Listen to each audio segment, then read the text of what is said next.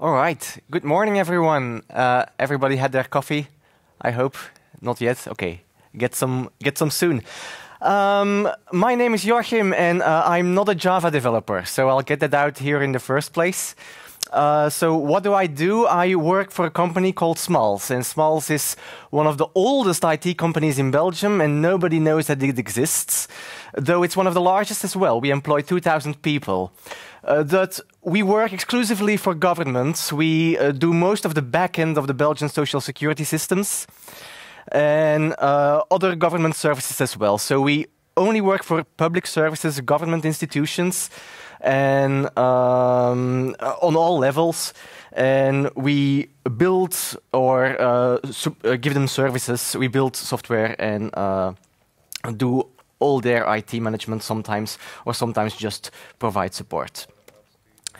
Good. Smals is a large company, and it also has a small research team. And in this research team, of which I am part, we investigate new technologies, upcoming technologies, and we try to see if it can be of any use in a government context. So, of course, artificial intelligence is one of the major topics that we deal with, but we have also colleagues of mine that are interested and investigate applications of blockchain, new kinds of databases, what can you do with web scraping, all sorts of cryptography solutions, authentication, and whatnot. So, what's the interest of the government and government services in artificial intelligence? Well, obviously, we're not going to build self-driving cars. But several artificial intelligence-related technologies could be of use to improve the efficiency of government or improve the automation of the administration. Chatbots are becoming very popular, because if you've ever tried to contact your city administration at 10 p.m., you know they don't pick up the phone. So there's really a good use case for that. Fraud detection, decision support, automatic translation, especially in a country like Belgium, is important. Everything that has to do with smart cities, smart everything, gets more and more attention. In general, trying to optimize services that the government offers to the general public. So, government services are also managed by managers, and government managers are no different than other managers. They often have degrees in law or in politics. They rarely have written a single line of code in their lives.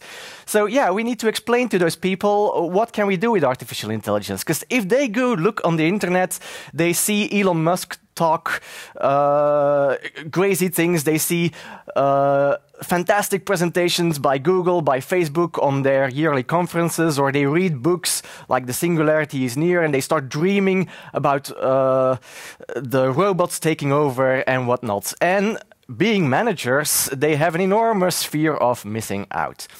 So that's where people like me come into play. Like, we need to put them with 2 feet on the ground and make sure that they have a realistic view of what this technology can do. So then we go to them, we present to them, like, look, have you thought about privacy, GDPR issues? You're working with data that is sometimes sensitive, that is owned by the general public, and that you can't do just anything with, especially given the GDPR. Have you considered that the data that you might be using is biased that can be inherited by AI systems? Have you considered problems of precision, recall, accuracy in any AI system that you want to implement? What do you do if the prediction is wrong? Very often, if you go bring AI in practice, well, it looks good on paper, it looks good, the promise looks good, but in practice, those AI systems rarely meet the targets that the managers have in mind. So that's where I often come into play, and people don't like to see me come and destroy their dreams. But it's very necessary to make a good estimate of what all this stuff is going to cost, to be a bit realistic about everything. So I'm a bit preaching to the choir, I'm afraid, because most of you are developers. Most of you will have a good idea of what AI is. I do want to talk about a lot of things, and mostly about things that can go wrong with AI, because I believe there's more than enough gurus that have TED Talks and videos on YouTube already that will sell you the dreams. There's plenty of those. You don't need them. So I'm going to give you a bit of an overview of what I tell sometimes to these managers in government, just to make sure that they've considered all the possible downsides as well. So I'm going to divide this into 3 or 4 parts, depending on how much time that I have. Maybe I'll skip a few slides here and there. And let's organize it as follows. First of all, if you build your AI, what can go wrong? What can you do wrong when building an AI? This is maybe the most interesting part for you. But also, once your AI is live, well, other people get to use it. What could they do? What could an attacker do to try and subvert the AI system? These AI systems are live, and they also have an implication on society. So someone's AI, we're all subject to AIs. We all use recommendation systems. We all go apply for a loan at the bank, and they're going to analyze our data and whatnot. So what happens if that kind of stuff goes wrong? What if an AI has an impact on your own life? That's a subject of a very important public debate that really needs to be done, actively done. And if there's some time, I'll talk a little bit about policy issues and what can be done to defend against some of the major risks. So let's start. We're going to build our own AI system. And our AI system is trained on data. We need to teach it something, and we give it a load of examples. So there's this old saying, I don't know where it comes from, garbage in, garbage out, but it's very, very, very true. So ideally, you want your training data to be somehow well-balanced. You want your training data to be free of any hidden correlations. In technical terms, you want it to be independent and identically distributed over the domain being the set of input variables or input features of your AI system. But in reality, if you do any case out of a lab setting, well, this is very rarely the case. Data is going to be biased in some way. You're going to have more or less data. There's going to be something, some correlations in there that you haven't thought about. And this is a major problem because this limits the generalizability potential of your AI system. Data can be biased. Data can be unbalanced or balanced towards a certain category in your data sets. And data is collected by humans as well, and humans also have a bias. If you've never read this Wikipedia article, the list of cognitive biases, I really, really recommend you take a look. It lists over 200 potential biases that we as humans are subjects to. For example, we all like to hear what confirms our belief. Confirmation bias is a very typical one. But there are plenty more, and they subconsciously decide what we do. They have an impact on how we focus our attention, and thereby have an impact on how we collect the data. And this is often a very subconscious mechanism of we're not aware of it, but this seeps through. And if your data set in some way is biased, this gets inherited by your AI system, which gets trained on that biased data, and the result is a biased AI system. This can lead to major fuck-ups and headlines that you don't want to have in the newspaper as a company. The typical example is facial recognition. In the early days, certainly, facial recognition systems were built by white male engineers, so they were really good at recognizing white male faces, because those engineers built the data sets, and they had problems with people of color and sometimes also maybe with women. Major problem, though this problem gets repeated time and time and again. So this was a headline from 2009, here's one from 2016, exact same problem, here's one from 2017, exact same problem. This doesn't only happen with facial recognition. This can happen in any AI system. And Amazon had a very high-profile case where they tried to build an AI system to analyze incoming CVs. Amazon, a company like Amazon, gets tens of thousands of CVs. It's an insane amount of information, and most of those CVs are not interesting at all. So they try to build an automated tool to sift through those CVs and only select those that had some potential of being of interest to the company. Problem being, of course, Amazon being an IT company, unfortunately, historically, and up until now, it's very male. It's a very male company. So their dataset was very male-focused to begin with. They trained it on CVs of people they had actually hired. And those people were predominantly male. So in the end, they built a system that disproportionately disadvantaged women. And of course, this got discovered, this got out, Amazon scrapped it. To be fair, of course, they didn't put this in production, but this was really, really bad rep. Now, they're not stupid at Amazon. They're really smart guys there.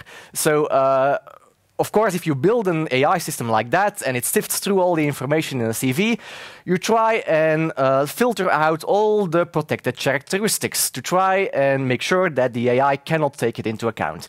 You're going to ignore all information that refers to gender, ignore all information that refers to racial background, and make sure that you only keep the information that's as objective as possible and relates to people's skills and jobs.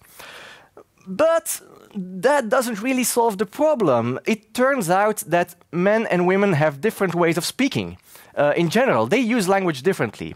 So on the right side here, I've pasted an image, a very extreme example that comes from a study in 2013 done on social media. So this is teenager talk. This is just a very extreme illustration of this viewpoint. But I don't have to tell you, you can guess which cluster is the teenage boys and which cluster are the teenage girls. It's obvious.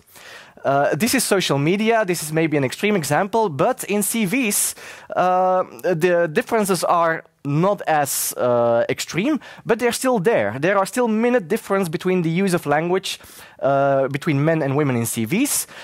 Men and women, as it turns out, they stress other things, they stress other skills, and they mention different things. They mention different kind of hobbies. So even if there's no information at all about gender or racial background, these things could be inferred from the information that was present in, for example, their education background or the skills that they put in their CV. So in the end, it turns out that gender was still a prominent confounding factor in Amazon's model. They still had a bias in their AI system. In the end, it didn't solve the problem. I do want to stress that they did not put this in production. They scrapped this thing. So, and this is a really good thing. For every biased AI system that exists, I can assure you there's 10 others that are not discovered and put into production, and those are the dangerous ones. So Amazon, to their credits, really, they took the only decision, they took the only right decision that they could take. This really is in their favor, and I do want to stress this out.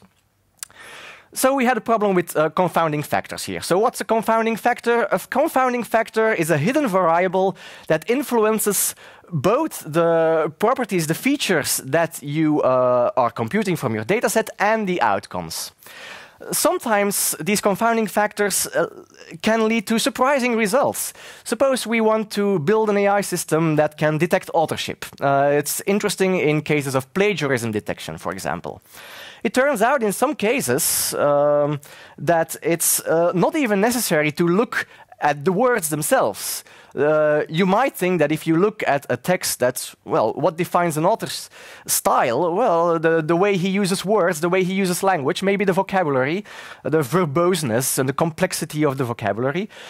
Not at all. It's often enough to just look at the interpunction, and you can really make out in a good way what the different authors are by just looking at something that has nothing to do with the vocabulary at all.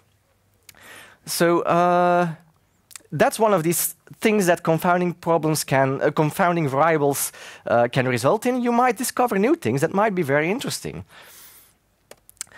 Good. The problem with these confounding factors is, well, your machine learning, your AI system gets drawn towards those factors at the expense of the desired features, at the expense of the features that you compute from your data set. And in the end, you've actually got a semantic gap between what you want the AI to learn. You want it to learn something, for example, about authorship style or vocabulary, and what the AI actually derives from the training data. The AI is only going to focus on the simplest solution that works the best, which was in the previous case just interpunction. So your AI systems don't necessarily learn what you think it's learning. It's really important to have a look afterwards and see, is this doing what I'm expecting it to do? Is it actually focusing on the right things? This is not always easy, by the way. So how can you mitigate the problem of confounding variables? Well, there's not really an all-encompassing solution. You could try and do a better sampling of the data, do some randomization, stratification, try and get a more balanced data set. But mostly, like doing a good, thorough statistical data analysis is the best way to discover some of those hidden features that might be there, like a multivariate analysis. We've spoken about bias. Not all bias is unfair. If you go to see, if you work on a data set from a hospital and you have a data set from the gynecology department, the obstetrics department, that data set is 100% biased towards women. That is obvious. Nobody's going to say that this is unfair or that you should also have a data set of male patients of gynecologists. Same with other types of diseases. Some diseases are just tied to certain characteristics, and you have data sets that are biased. Not all bias is unfair. It's the unfair biases that are the problem. And when is a bias unfair? For example, when it's based on protected characteristics such as race or gender. If you make a system that, for example, needs to make decisions for airport security or for the court or for your defense, to set your bails, to set your parole, decisions that have to do with economy. Can you get a loan or not? You want those to be fair. And it's in those applications that you really want to make sure that your system is not biased at all.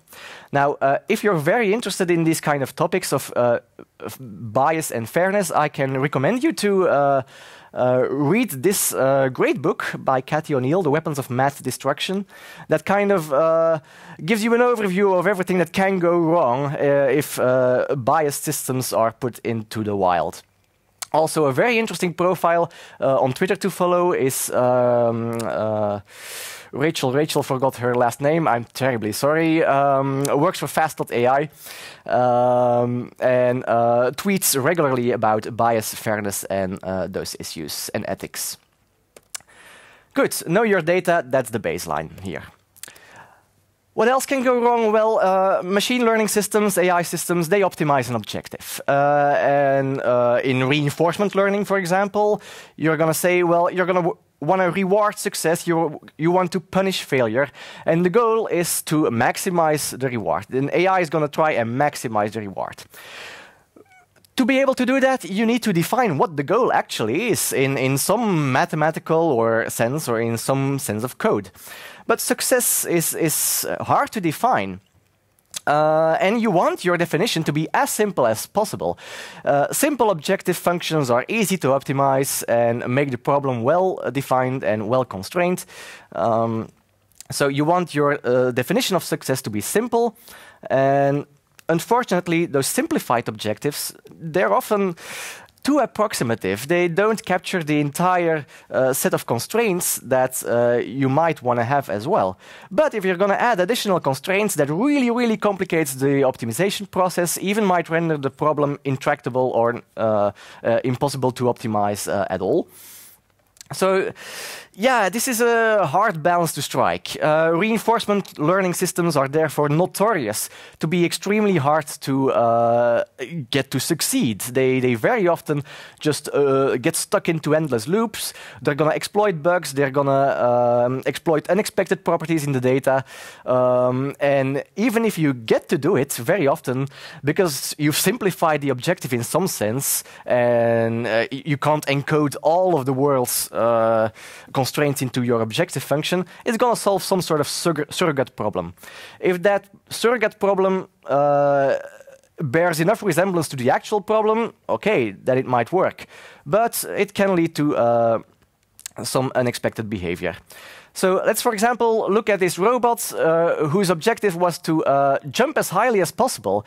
And, well, the problem here is you need to define what's jumping high. How are we going to define this?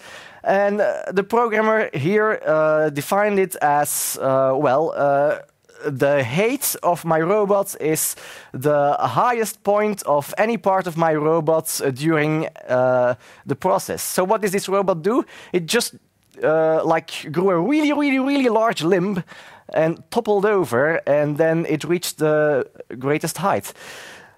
This is not learning how to jump, but it does fit the objective function that was defined by the programmer or the engineer. Good. That was it about building your AI system. So suppose you've built your AI system. You've collected all the data is unbiased, you've got a nice objective function, everything works, and you deploy it into the wild. Then you get to deal with users. Users always do things that you don't expect them to be doing, and users always, don't always have good faith. They can try and subvert your system. So security isn't really my main topic, but I'm going to highlight two possible attacks against AI systems that I think are important to keep in mind. First of them is data poisoning. So data poisoning happens when your attacker gets access to your training data set. And your attacker might inject false training data and compromise the learning process, and in the end compromise the AI system. It might inject data that's mislabeled, that's bogus, that's noisy, and I think one of the most famous examples here is the chatbot that Microsoft once put online, called Tay. And Tay was a Twitter bot. And Microsoft thought, like, okay, we need to train this bot as fast as possible. We're going to train it on the inputs that Twitter users tweet to it. Within 24 hours, this went wrong. That is, 4chan got onto it, Reddit got onto it. People tweeted all sorts of racist things to it, and within 24 hours, that bot was the most racist and Nazist bot on the planet. Really, Microsoft had to pull the plug really fast.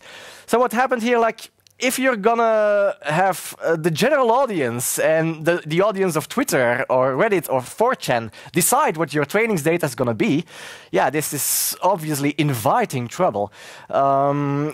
Microsoft had lost control of their training data sets and thereby let attackers in. So it's really important to keep control of the data that you are training on. So this was data poisoning. Another famous example of an attack vector against AI systems, especially systems of image recognition, are the adversarial examples.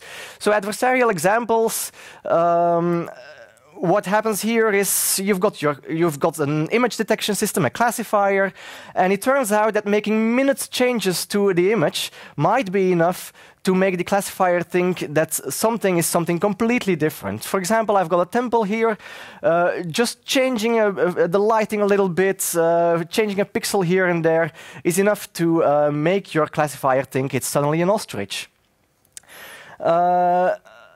The inverse thing can also happen. You can have images that are look like noise and have them be classified as a certain object or certain animals with nearly 100% certainty. this is not just something that can happen to image recognition. Any classifier can be subject to adversarial attacks. Sound analysis systems, for example, can also be fooled. You can just add a tiny sound signal to a sound wave and make, for example, a text-to-speech system output something completely different. So this is really a general kind of attack that can happen to any AI system. So regardless of the data format. These attacks are often quite robust. If you look at you can't read it on the slide, I'm afraid. It's a bit small, but on the left you see a picture of a cat that gets classified as a bowl of guacamole. On the right, you see the same image with just a pixel change. They rotate it slightly, and there it's correctly classified as a cat. So the attack is robust because minute changes are only required to do this. And you can try and mitigate this, but you'll always find some way of varying your image, some way of changing your image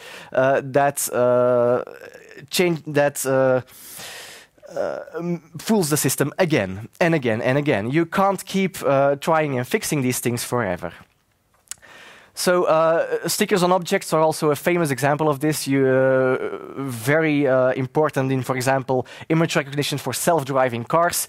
If it's enough to put a few stickers on a stop sign to make it be recognized as this is a crate of beer, I think it's bottles of beer. Yeah, 8 bottles of beer. Yeah, of course, you don't want this happening in your self-driving Tesla or whatever. This is an important problem, and it's not solved yet.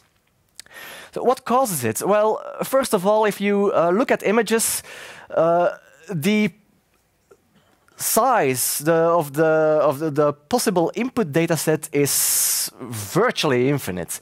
You can have insane amounts of combinations of pixels, and you can't possibly have them all in your data sets. You suffer from the curse of dimensionality here. Curse of dimensionality, that actually wants to say, like, your training data set cannot possibly be large enough to cover all possible combinations of all the parameters, in this case, all the pixels in the universe. So you've got to stop somewhere. Your data set is limited, and what happens then? Well, you're going to overfit to your data sets. Your generalization potential is limited. And in the end, if your machine learning system is trained, it turns out that adding one strong feature from another class is enough to fool the system. So some other examples here, like putting a sticker of a toaster-like object on a table. Suddenly your banana is classified as a toaster. And here's a nice example from the KU Leuven very recently, where they actually tried to fool cameras, surveillance cameras. So it turns out that wearing just a T-shirt with a certain print on it is enough to make sure that the person detection software inside the surveillance camera doesn't detect you as a person anymore. You can just walk through the scene undetected, at least undetected by the camera, that is. So this is an interesting problem. It's not yet solved. It's a very active area of research, and we're sure to see a lot more examples popping up in the next few years. Good. AI systems in the wild, we're all subject to AI systems. We all use recommendation systems. If you open up YouTube, Spotify, we all go to a bank where the bank is going to analyze all our parameters and put it through some sort of model to compute how likely they are willing to give us a loan and whatsoever. We all use Google, and Google puts or Facebook, they put advertisements online tailored to our profiles. That's all AI. Now, these AI systems can also be used against us as citizens. So this is important also in a government context. If you are going to implement an AI system, of course, you want to make sure that citizens can trust the system, that the system is trustworthy in general.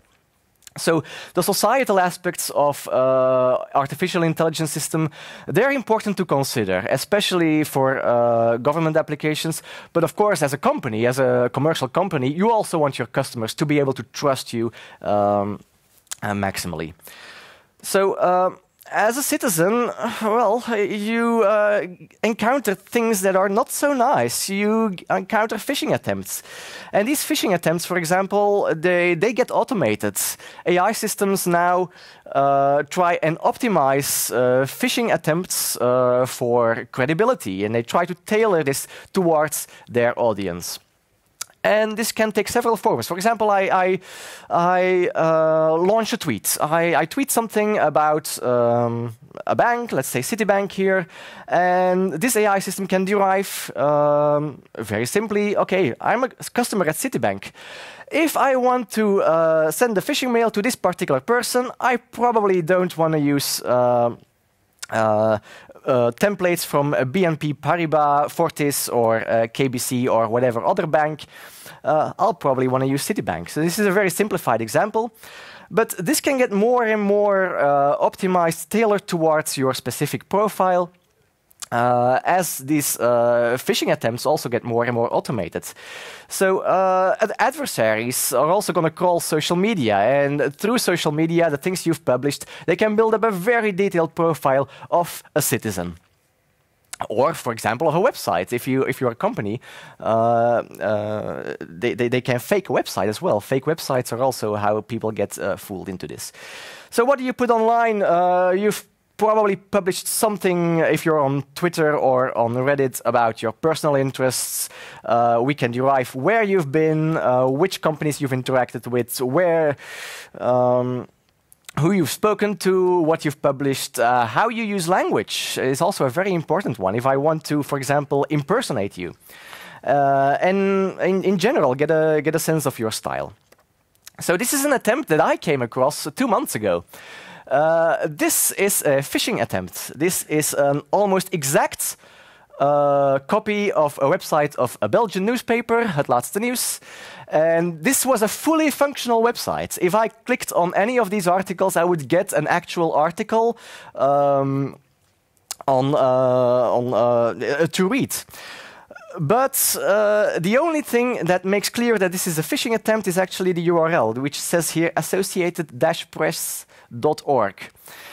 This is a classic Bitcoin scam. If I were to click on that article, on the main article there, I would be diverted to a website that would try to get me subscribe into some Bitcoin pyramid scheme. But this is a phishing attempt that I came across that really took me some time to realize, oh wow, this is getting really, really good. This also puts the door open, all these personalization potential for abuse in the sense of impersonations. So we've already seen some cases of CEO fraud where an attacker impersonates an important politician or a CEO of a company and tries to get something done inside that company. This can be done on a large scale if you automate all this, and we'll probably see, because people put so much information online, we'll probably see more of these attacks in the future. You might be targeted yourself. So here's a LinkedIn user. Everybody uses LinkedIn if you build out your career professionally. These automated bot armies, these crawlers, these scrapers, these web scrapers, they can just scrape information from your profile, make a fake profile themselves, and put it online and pretend that they're a profile that looks like you, and try to get some information from your contacts, for example, or try to build up a bot army to, for whatever reason they want to use it.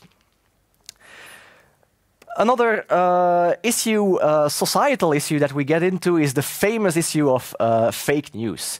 Now, fake news, it's a difficult term, and people use it whenever they can to try and win an argument, but not everything is fake news. So before I start discussing fake news and disinformation, I want to agree on a very, very clear definition of what is fake news. And I'm going to inspire myself on what the European Commission has worked out, because they've been dealing with fake news for a while already. So fake news, let's define it as verifiably false information that's disseminated for economic gain or to intentionally deceive an audience, and that may cause public harm. And what is excluded from the definition of fake news is anything that's like an extreme political opinion, lobbying, advocacy, campaigning, satire, parody, and religion. That's not fake news.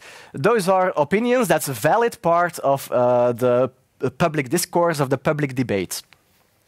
So fake news, let's only focus on those things that are actually harmful for society. It does happen. For example, if you've had, in 2015, I believe, you've had the famous downing of MH13, an airplane from Malaysia Airlines, and it was downed presumably by Russian aided troops in Ukraine. And Russia really started a campaign through their state outlets like Russia Today to try and convince people, like, look, this wasn't us. So they really did an effort to create fake news, to try and create doubt in people's minds. And that's actually why the European Commission was on it already fairly early and decided to take some action and to try and study this.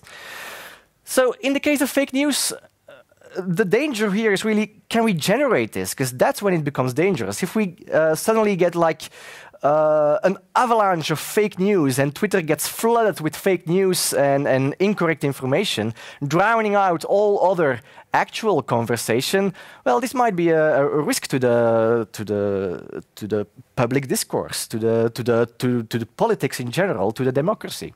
Well, this information can be generated actually for images. A lot of progress have been made. If you look at where we were in 2014, where we were in 2018, now it's even better. There are websites where you can generate fake faces, for example. And we've seen deepfakes pop up. Deepfakes are... they still need some manual effort if you really want to make them very good, but we're getting there. So images, yes, we can generate now reliably and with some sense of credibility, let's say. But text, can we generate text? Can we actually make a fake text, make a fake story, maybe write a book through an AI? Well, text, turns out, it's not that easy. So the current state-of-the-art of text generation systems, it's the OpenAI GPT-2 model. So back in February, they hadn't uploaded the entire model yet because they found it too dangerous. By now, they have given the entire model for free. So they freed it. This is more or less what comes out. So let's read this. The prompt is, of course, on the theme of The Lord of the Rings. Let's say, and our system generates a text. Gimli was a tall and powerful man, blah, blah, blah. He was also a dwarf, blah, blah, blah. He was not a man who looked like a hobbit. So what do we get from this? Well, grammatically, this is perfect language. There's no grammar errors in here. The grammar is perfectly correct. The text also sticks well to the theme of The Lord of the Rings. There's not suddenly some Star Wars reference in there. But the internal consistency, you can see that the system doesn't really have a clue what it says. It doesn't know the meaning quite yet. The internal consistency is not there. It says related words, but it can't really put them into the right context just yet. It doesn't really have an overarching view of the narrative. And stylistically, it's not fantastic. If you generate longer texts with these kind of things, it gets very repetitive, very boring. Words get repeated. So we're not there yet. But all in all, it's not bad. And we're now at a point where if you generate enough of those short texts, well, there might be a few of them that are good enough that you can put on Twitter, and they might fool inattentive humans. So that's kind of where we are right now. This is likely to improve as well, but it depends to be seen. Systems like OpenAI GPT-2, they're already trained on the largest datasets they could possibly collect, like Wikipedia in every language, all the debates of all the parliaments in the world, stuff like that, entire libraries. you'd need even more data to get it better, maybe, or they might come up with better language models through changes in the architectures they use. We don't know. What doesn't help here is recommendation systems. If you send fake news into the world, recommendation systems can amplify that things.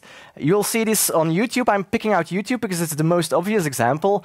If you start YouTube and you start watching a video on vegetarianism and you put the autoplay on, within 4 videos you'll be watching videos about veganism. And if you start watching videos about jogging, within 4 videos you'll be at a video about ultramarathons. So there's really something in YouTube, in their recommender system, that tries to push you towards more radical content in general. So this is a known effect. So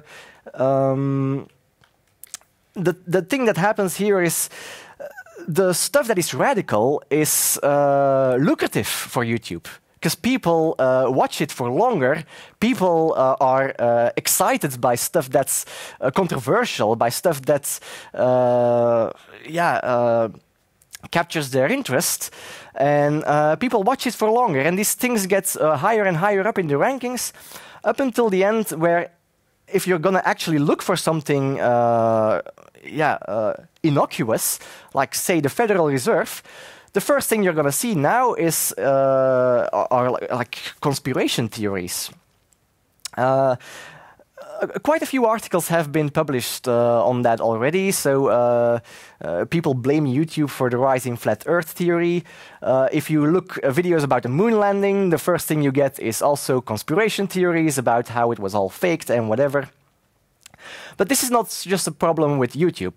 There are many other platforms that have recommender systems behind them. This is a problem for any platform that serves content through a recommender system. So the system at play here is that any content is watched more, of course, obtains a higher ranking in any search results. It gets watched more, it obtains a higher ranking, and this is kind of an infinite loop. The thing is, YouTube and other content providers, they want you to watch inflammatory content, because that keeps you watching and that gives them advertising dollars. And the objective function behind the YouTube recommendation system is not to give you what you are looking for, to give you objective information.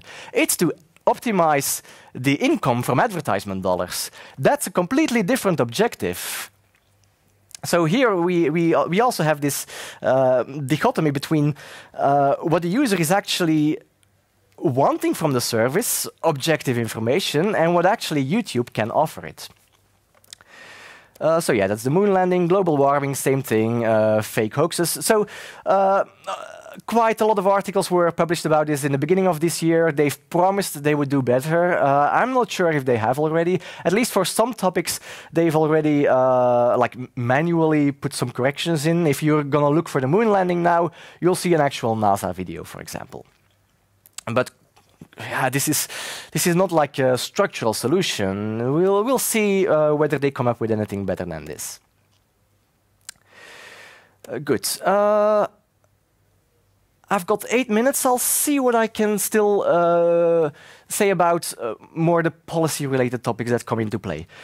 First of all, most of the people in the audience are engineers or computer scientists. There are conferences about bias, fairness, accountability, transparency, ethics, where all these kind of topics are discussed. If this interests you, I would recommend you to have a look at the papers that get published at these kind of conferences. At least as a technical person, the excuse of wir haben das nicht gewusst, that doesn't work anymore. And nowadays, we as technical people, I am a computer scientist, we are held responsible for the systems that we build. And we can't just put the responsibility for anything that goes wrong with, oh, this was some decision that management took, I have nothing to do with this. We also have an obligation to inform management correctly and to build systems that are fair and unbiased and transparent and ethical. So the general sense that's that's really growing is that we as engineers also have to take responsibility for this and have to be more attentive to these topics. So accountability, I'm going to single it out. Explainable AI, explainable artificial intelligence systems are something that draws some attention. Why? Because, well, if an AI is going to make a decision by its own, you want to know why it makes that decision. For some kinds of AI systems, like if it's just like a decision tree, that's easy to do. You look at what path your decision took through the decision tree. But for deep learning, it becomes way more difficult because you've got models of millions of parameters, hundreds of millions of parameters sometimes. And yeah, how are you going to explain this? You can't give someone a printout of the values of 100 million parameters. That's not doable. That doesn't say a thing. That doesn't make it any clearer. This is also an active area of research. How can we explain the reasoning that deep learning, deep neural networks take? It's not solved yet, but some inroads are being made. For example, in visualizing the features that it computes, visualizing the separate layers. Also, to be continued in the next few years, and definitely going to be a topic that will get some more media attention as well. Certainly when the time comes that these AI systems that actually make decisions by themselves are put into the wild. So yeah, what can you do to protect yourself against scams? You're all smart people. Actually, I'm going to skip this. You've seen that these things pop up. You can recognize these fake profiles. What's necessary here is basically awareness. You are being profiled. The stuff that you put online, the data that you put online can be scraped and can be used by adversaries against you. If you're working with recommendation systems, if you're logged into your Google account or into your YouTube account, you're not seeing what your neighbor is seeing. So you should be aware of that as well. And anything you post can be used against you. Good. You want to rely on authoritative, transparent sources for your information. And here is probably room for some more interest in actual good peer-reviewed science and actual good investigative journalism. We don't have enough investigative journalism, good investigative journalism to uncover everything that goes wrong. If you look at the mechanisms that are used in the Cambridge Analytica scandal, the resources that it took to uncover these kind of things. We need more of that, because for every Cambridge Analytica, I'm sure there's plenty of other firms that are also scraping our data and doing fairly similar things. So we really need a new effort in good quality journalism that can try and uncover those abuses, because they're covered up, they're really hard to detect sometimes. So what I want to do is encourage digital skepticism somehow. If you go online, try and keep your feet on the ground. You don't need to be paranoid. Nobody needs to be paranoid and shut everything off. But don't believe the first conspiracy theory that you see. I mean, this is kind of obvious, of course. But this requires some competences and literacy. And the general public, well, my grandma doesn't have the competences or the literacy to be able to deal with this by herself. She needs help. She needs that quality journalism to be able to steer this. So this is something that we need to stress. Also, now that at least in Belgium, new governments are being formed, literacy and digital literacy is more and more important. Now, we're not completely in the wild with all this. We're not being hunted. There are some protections. There are some legal protections as well. And by far, the major important law in that respect is the GDPR. So the GDPR is very interesting to read. Okay, I'm not into law. Nobody likes law texts, but I do recommend that you read it at least once full.